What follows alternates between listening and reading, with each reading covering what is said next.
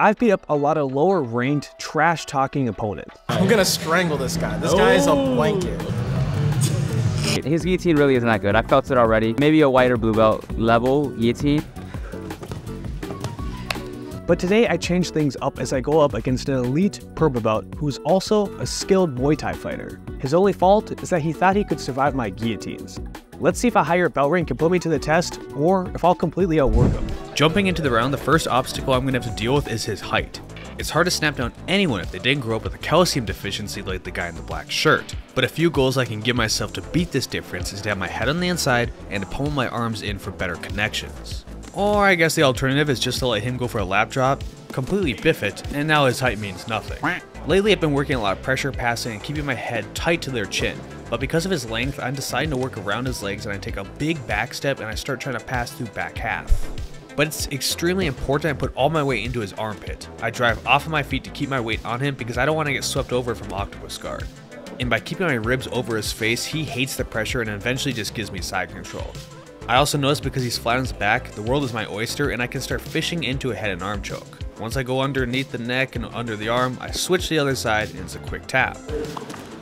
While it's great I got a fast submission, now I have to do that same battle before of trying to get my head on the inside and pummel constantly. His height isn't going to make it easy, but I might as well let him do all the work for me. As I re-enter the space looking for the superior hand grip, he actually hits me with a quick arm drag, but falls right into a guillotine. Nice. And if I can stop every wrestler with this, you're damn right I can stop a purple belt with it. Now that's 2 subs from me, but I've got some real work to do. I've been working some new takedowns and I've been hitting this next one on everybody. It's a standard blast double, but the way I'm doing it puts me into a strong position where I can start camping immediately. I'm shoving my head into his chin and I have no threat of being submitted from any position.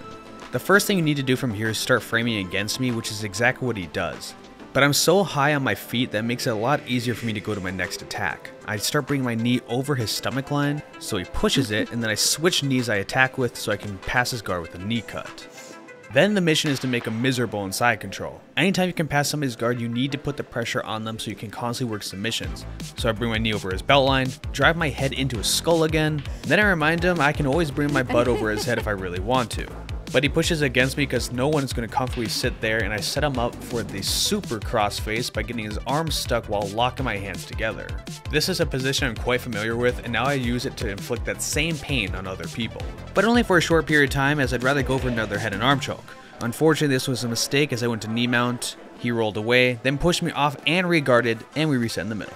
But to keep this an entertaining round, I can't waste too much time passing and not getting anything accomplished. Always remember that if you need a new guard pass, try the guillotine pass that goes straight into the choke where you fall off to the side. It's crucial I pin that top leg down until I have enough control over the neck that I can switch off into mount and then I can finish the submission. Now I think it's important everybody in their game has their secret weapon they're going to unleash on unsuspecting victims at any one point in time. Let's get another glimpse of mine.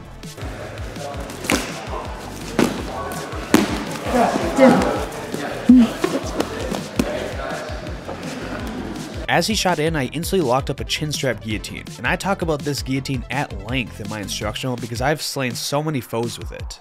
If you're looking to do this to other people, it was dark. It was really dark. Then consider getting my instructional with Cold Guillotine for 10% off. Now back to my current victim, I wasn't lying when I was saying I was working some wrestling and pressure passing.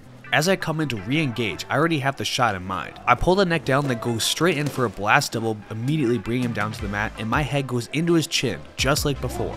And since hindsight is always 20/20, I hit the same knee cut pass I did just like before to get into side control. But I do give him a little bit of a blessing. Knowing I have a few submissions over him already, I go up to a knee and then I just kind of let off the pressure so he can re-guard and I can work the passing attack again.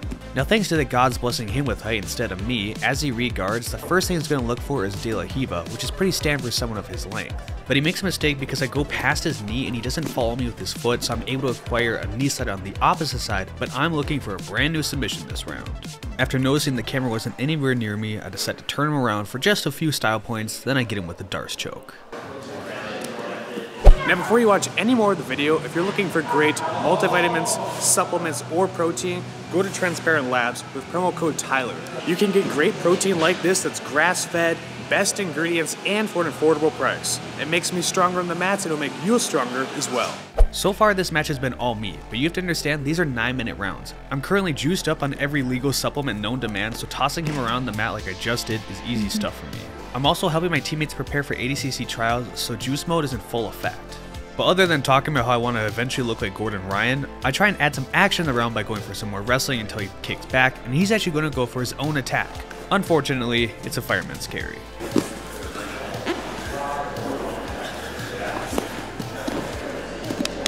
I'm not going to pretend the fireman's carry can't work because it's clearly been done to me, but on average, I'd say this is one of the worst takedowns you can do in jiu-jitsu. You willingly put yourself in a crucifix, and chokes are allowed in this sport, so it just doesn't work nearly as well as it does in wrestling. But what always seems to work for me is the front headlock. I used it to toss him to the mat instead of just suffocating him with another guillotine, and now I'm going to work to try and pass the guard and probably lock out some different strangle on him. One guard passing technique I have for you is to always try and cross the feet. It won't guarantee that you get a guard pass, but you're definitely creating openings. For my opening, I decided to scoop up his head, and if you don't know what I'm going to do from here, I mean, come on bro.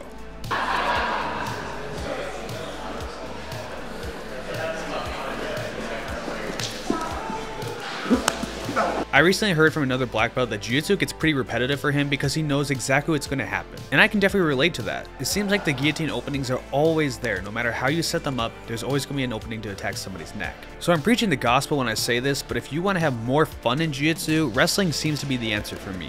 There's just something about constantly working your opponent, and even if you can't get every takedown, you're going to make them want to quit and file a domestic violence case against you. One of my favorite athletes to watch is Dorian because he's completely smashing people with his wrestling. Even though this round was heavily in my favor, I had a lot of fun with it because of the wrestling and be able to transition between passes and attacks. Comment below if you want to see more wrestling.